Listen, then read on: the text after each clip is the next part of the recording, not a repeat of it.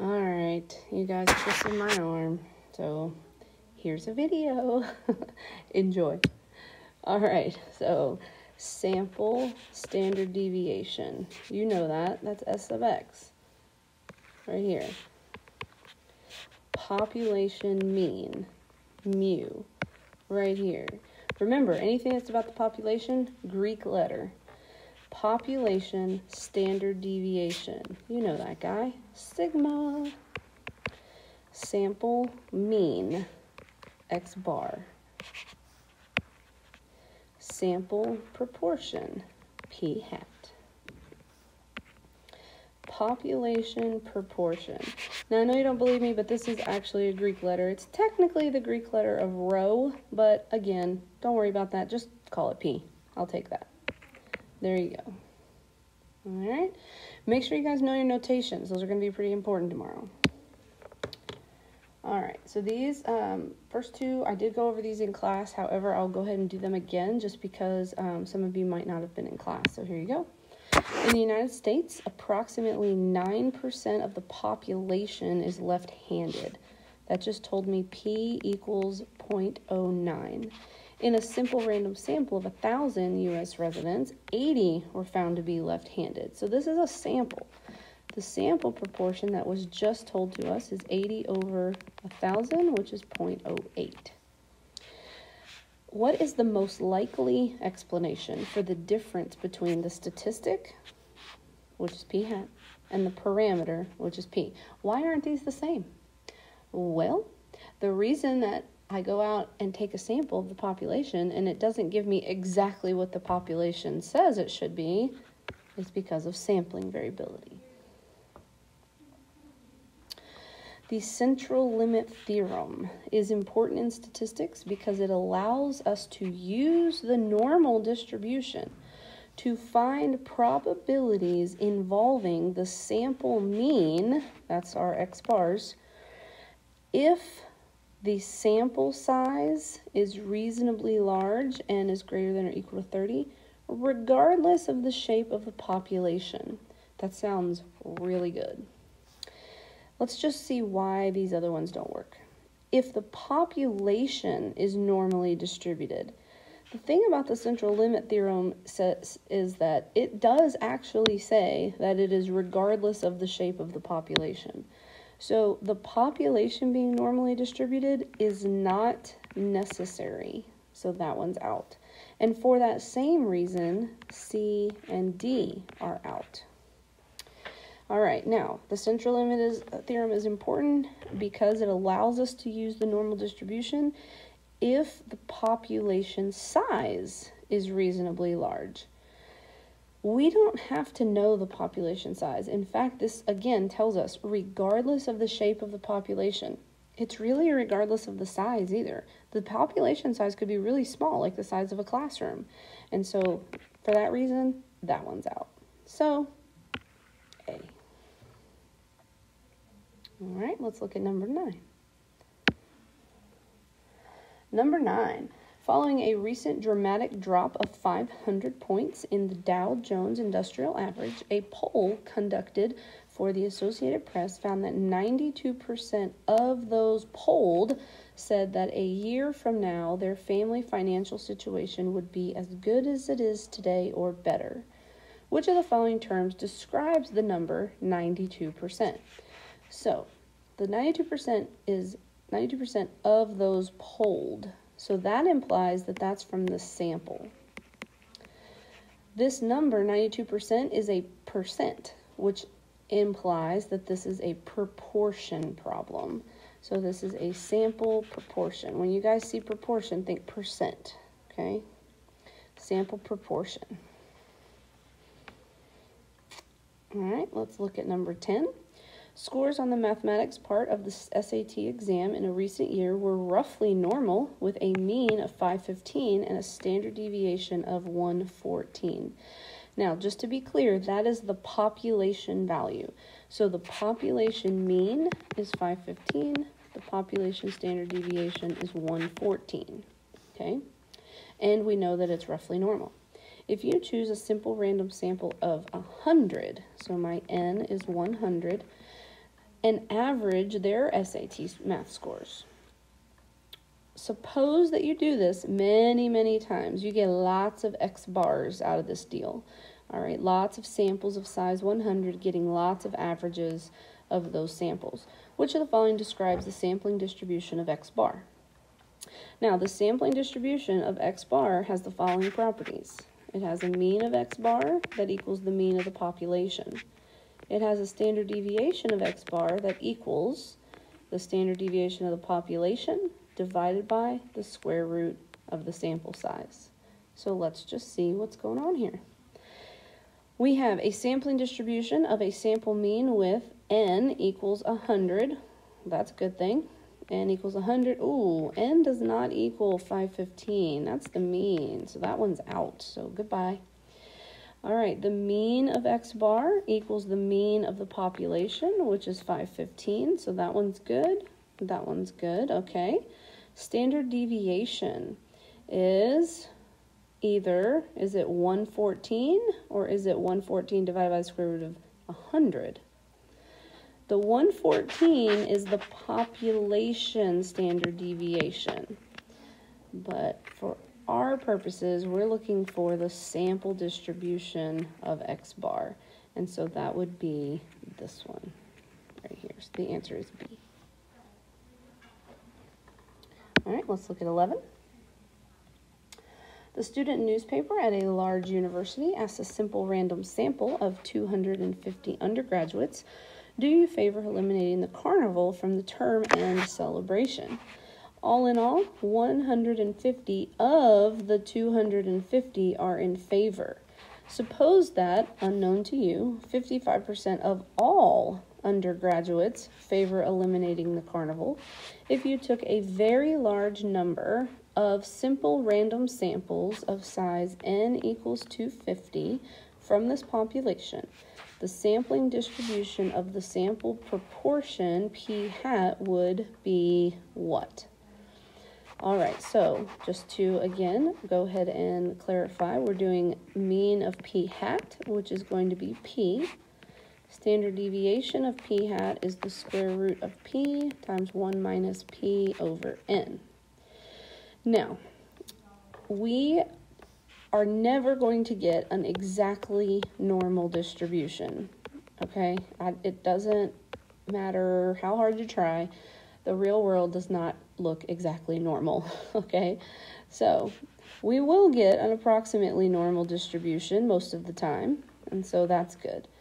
Now, whether or not it's heavily skewed will depend on if it passes the large count condition. N times p has to be greater than or equal to 10, and n times 1 minus p has to be greater than or equal to 10. So let's just check that. N is 250. P, the population proportion, is 0.55. So if I take 250 and multiply by 0.55, I end up with a really awesome number. I'm pretty sure it's bigger than 10, but we'll just double check. We get 137.5. That's definitely bigger than 10. And then if we check the complement of that, then we get 112.5. That's also bigger than 10. So that tells me that it is, in fact, approximately normal and not heavily skewed. Okay? All right, now, is the mean of the sampling distribution going to be 0.55 or is it going to be 0.6? Well, the mean of the sampling distribution of p hat equals the population proportion, and that was told to us as 0.55.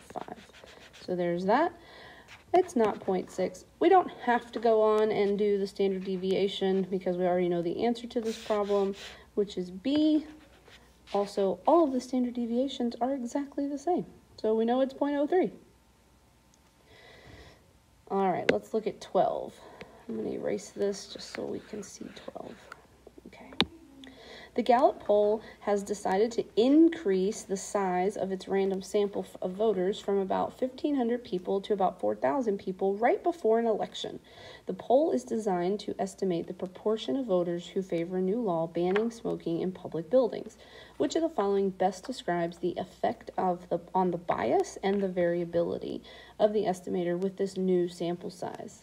So we are increasing the sample size. Hi ma'am, how are you? Hello, how are you? Yeah, darling ma'am. Without permission, first time. Sorry about that.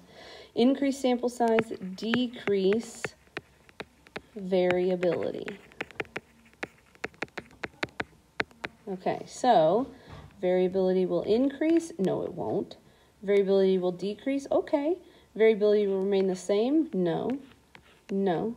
Variability will decrease. So we're down to A or E. Okay. What about the bias? When I increase my sample size, it really doesn't affect the bias in any way. Think about if I were to go to the donut store. I know I used this example earlier today, but I'll use it again. If I go to the donut store tomorrow and I ask 5 people what they think about health food, that's a biased sample. I should not be at a donut store asking about health food. If I go the next day and I talk to 500 people, have I changed the bias? No. I'm still at a donut store asking about health food. So there's still a bias there. So changing the sample size does not change the bias. So the bias will remain the same. It will not increase. Okay.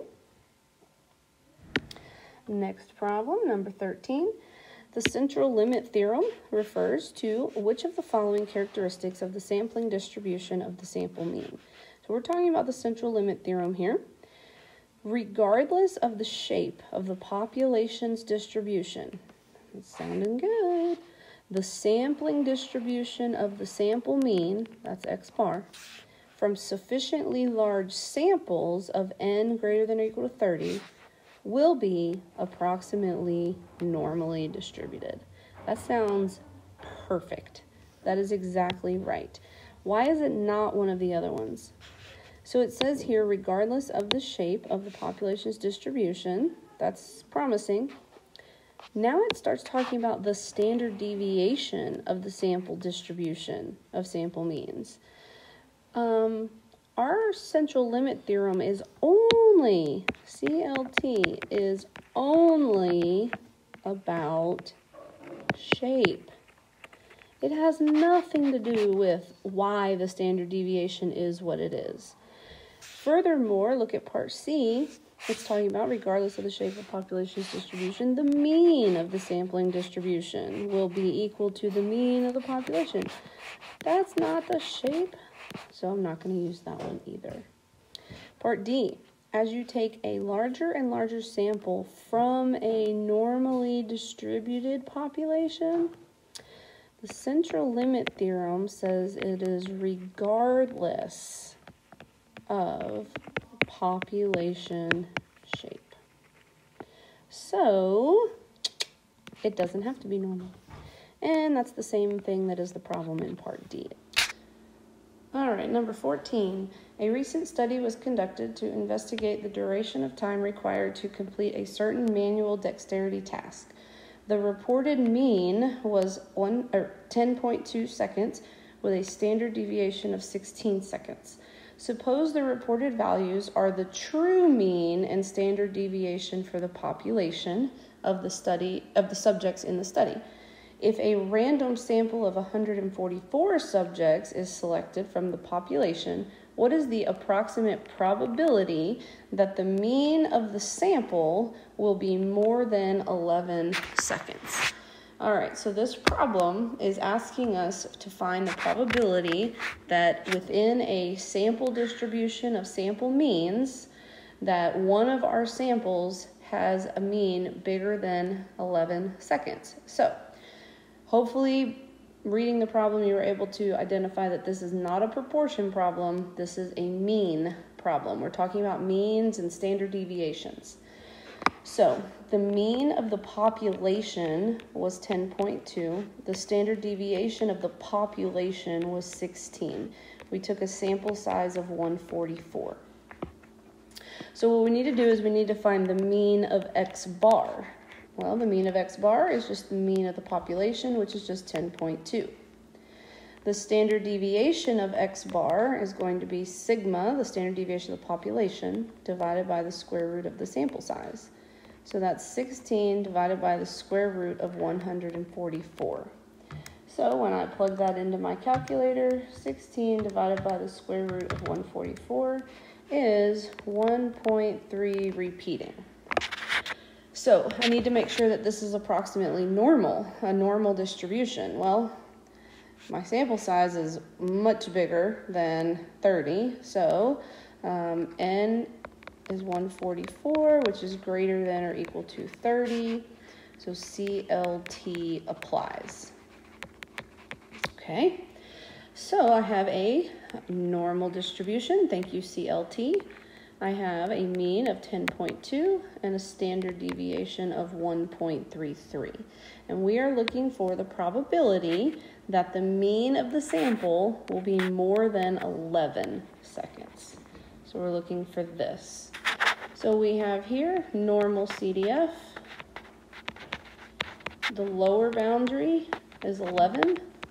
The upper boundary is infinity. The mean of the distribution of X bar is 10.2. The standard deviation of X bar is 1.3 repeating. So we'll plug that into our calculator. 11, 1E99, 10.2, 1.33333. Just throw a bunch of threes in there and enter. And you get something approximately around this. Okay? So that problem required you to basically go through all the steps and find the probability, just wasn't in a free response type problem. Okay? All right, let's look at number 15 now. Number 15, scroll up here. Number 15, a sample survey interviews an SRS of 267 college women. Suppose that 70% of college women have been on a diet within the past 12 months. What is the probability that 75% or more of the women in the sample have been on a diet in the past 12 months? So this problem, we have percents, so we're talking about proportions. All right, so this is a proportion problem. We were given the proportion of the population that has been on a diet in the last 12 months, and we have been given a probability to find. We need to find the probability that p hat is greater than or equal to 0.75. We were also given n, which was 267. So we're just going to follow all of our steps. The mean of p hat is just the population value, which is 0.7. The standard deviation is the square root of p times 1 minus p over n.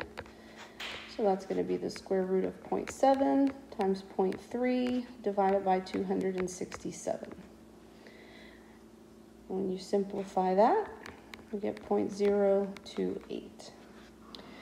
All right, we can check and make sure that this distribution of sample proportions is going to be approximately normal using the large count condition.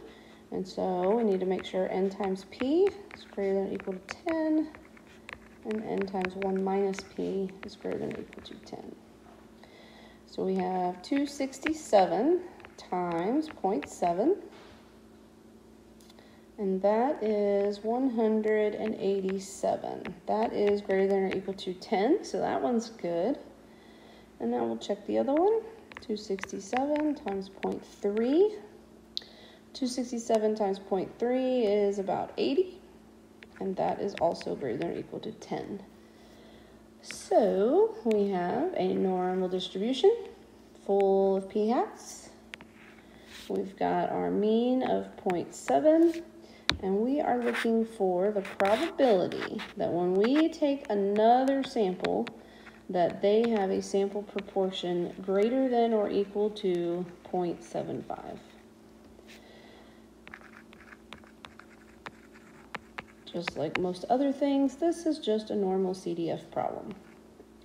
The lower boundary is 0.75. The upper boundary is infinity. The mean of the distribution of p hat is 0.7, and the standard deviation of p hat that we found was 0.028. When you do all of these calculations, you plug this into second vars in your calculator, and you come up with 0.037.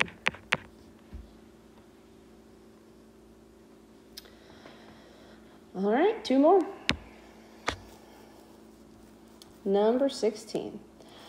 Of the roughly 40,000 high school students in the United Kingdom, 22% state that Dobby is their favorite Harry Potter character. Suppose you contact a simple random sample of 150 students in the UK and ask them whether Dobby is their favorite character. Now, this problem is a little bit different because it actually gives us the sample size. The population size. The population size here is 40,000. There's 40,000 high school students in the UK. It also tells us the population proportion, which is 22%, and we have our sample size. What is the mean of the sampling distribution of p hat, the proportion of students who favor Dobby out of the SRS of 150? Well, that just equals p, which was given to us in the problem. What is the standard deviation of p hat? Well, we're going to check the square root of p times 1 minus p divided by n. Basically, guys, this is the same problem we just did with different numbers, and it actually is guiding you through the process. So this one should actually feel a little bit easier. So this is the square root of 0.22 times 0.78 divided by 150. Okay, so we'll find that out. The square root of 0.22 divided by 0.78, or 0.22 times 0.78 divided by 150, that is 0.0338. Now this does ask us to make sure we check that 10% condition. 10 times the sample size has to be less than the population size. 10 times 150, which is 1,500, has to be less than the population size, which was given to us this time, which is 40,000 high school students in the UK. Okay. All right, the next question is asking us to check that you can use a normal approximation for the sampling distribution. Since this is a proportion problem, we're going to check n times p has to be greater than or equal to 10, and n times 1 minus p has to be greater than or equal to 10. We're going to make sure both of those things are true. So n is 150, p is 0.22. 150 times 0.22 is 33. That is greater than or equal to 10. And we're going to check that 150 times 0.78 is also greater than or equal to 10. So 150 times 0.78, that is 117. And that is for sure bigger than 10. So we have all of the qualifications that we need in order to find whatever probability we need to do. So we know that it's a normal distribution, we know the mean, and we know the standard deviation. So let's find out what we gotta answer. What is the probability that less than 20% of a simple random sample of 150 students state that Dobby is their favorite character? So this is the probability that an additional sample of p hat is less than 0.2. We know that we have a normal distribution. We know the mean is 0.22. We know the standard deviation of this distribution is 0.0338. All of that is from above, from the problem above. The parts of the problem above. There we go. Ooh. And then we're going to find 0.2, and we're going to go less than that. Normal CDF. The lower boundary here is negative infinity. The upper boundary is 0.2. The mean of this distribution is 0.22. And the standard deviation of this distribution is 0.0338. Okay, so we'll plug all of that in.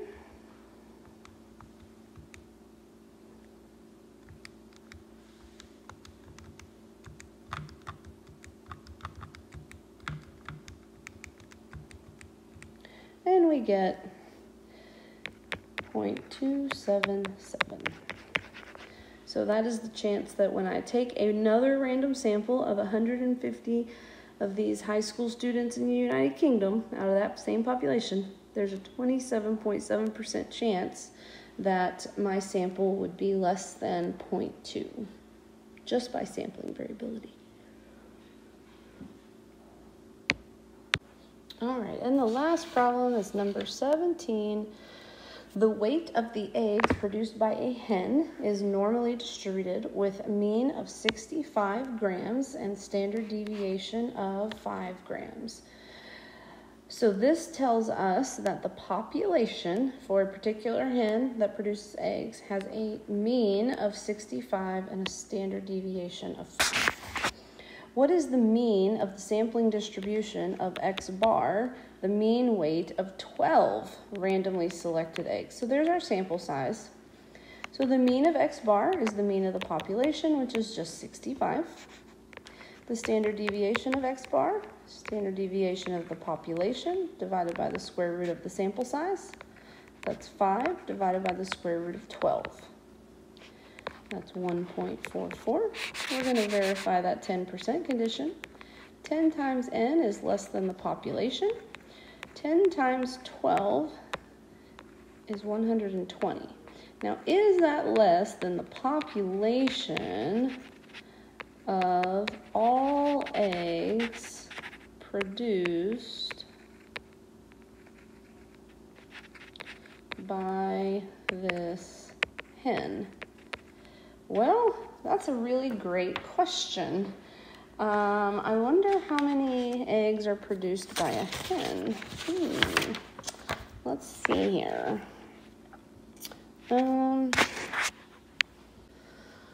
After some thorough research, I have found that the population of all eggs produced by most hens is about 530 eggs. So I think we're okay.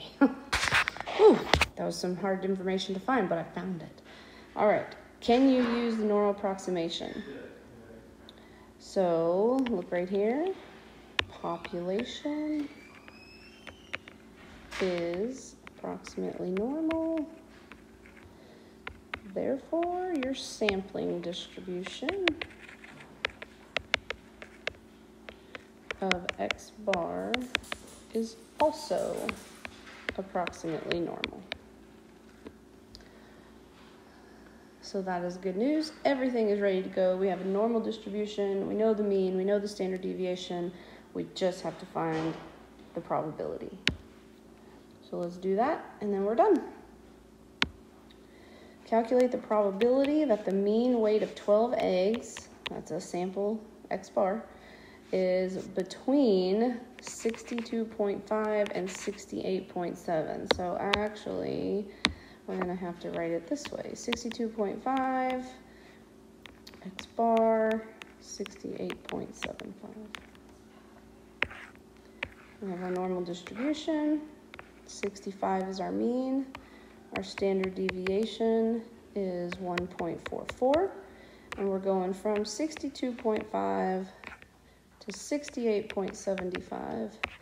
And we're finding that area of the distribution.